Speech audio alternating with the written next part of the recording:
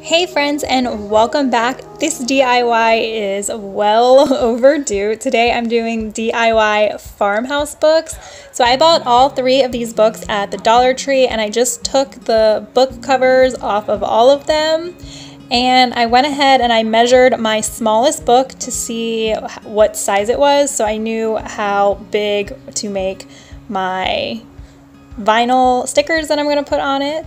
And then I'm just going to use chalk paint to paint the covers of these books.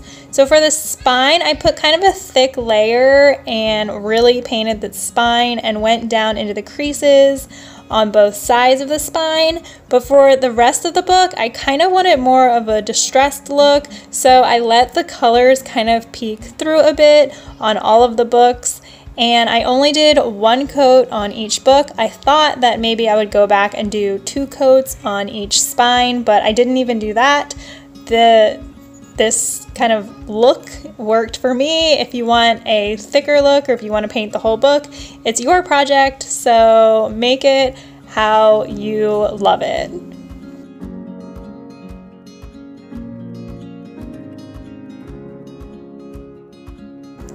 I have seen these all over Facebook with different sayings on them, like home sweet home or family names.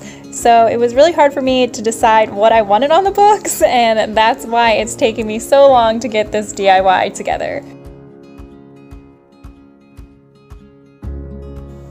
And again, with this red book, I just put a thicker coat on the spine and just kind of dry brushed on it so that red still was peeking through, and I did the exact same thing for my blue book. I am using my Silhouette Cameo to make my vinyl decals for the sides of my book. I'm using the font My Underwood because I thought it kind of looked like a stamp.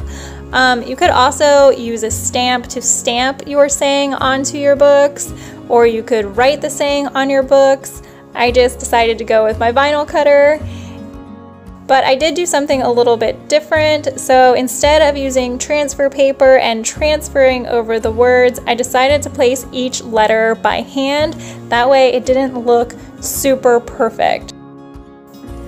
I did notice that you could see this side of the book, so I probably should have took some chalk paint and painted those edges on the insides of the book as well. So if that bothers you, make sure you do that step. I decided that I was kind of okay with it, so I just went ahead with placing my letters. And I'm going to start with the last letter of the word and work my way backwards. So here I am just pulling that E off, and I'm going to place that along the bottom of my book. And I decided to kind of layer my books from the smallest to the largest on the bottom, but really kind of play around with what books you want to layer your order in.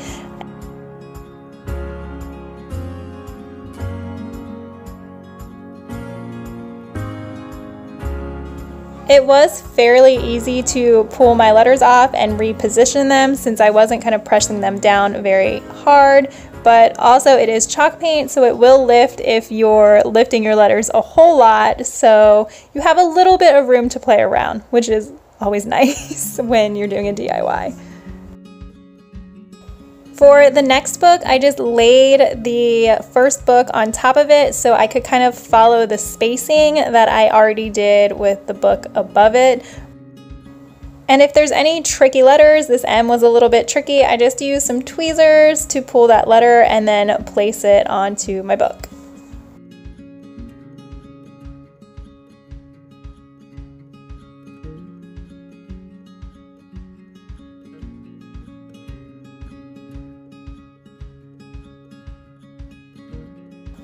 And I did the exact same thing with the last book. So I just lined the letters up just like the books above it.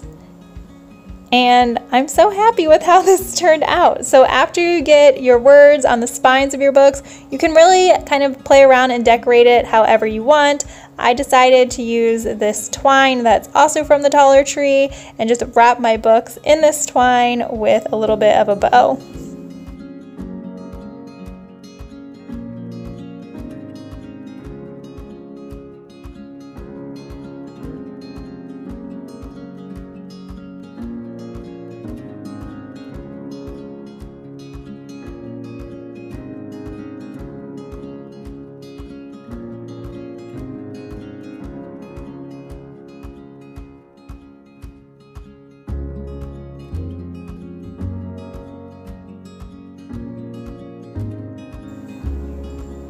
I made an even bigger bow with the twine by wrapping it around my fingers a couple of times and then knotting it in the middle with another piece of twine and then just tying that fuller bow onto the top of the book.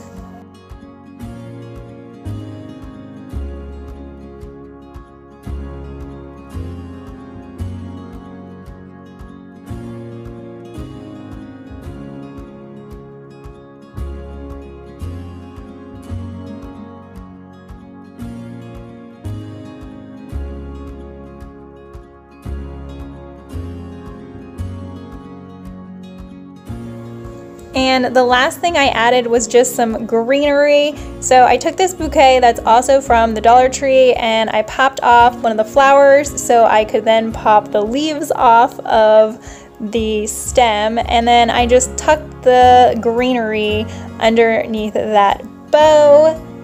Again, all of this is completely optional. You can decorate your books however you see fit. I also thought about maybe putting one of the sunflowers on top of the bow too, and I might do that again later. I don't know, switch out the flower for the season, but I just absolutely love how this turned out. I stuck this on our entryway table for now, and I just love it. I'm so obsessed with it. I don't know why it took so long to make it. Thanks so much for watching, guys. As always, you can find more from us here. Make sure you subscribe so you can follow all of our adventures. Give it a big thumbs up and let me know down in the comments, what would you put on the spines of your books? Thanks, guys. Bye.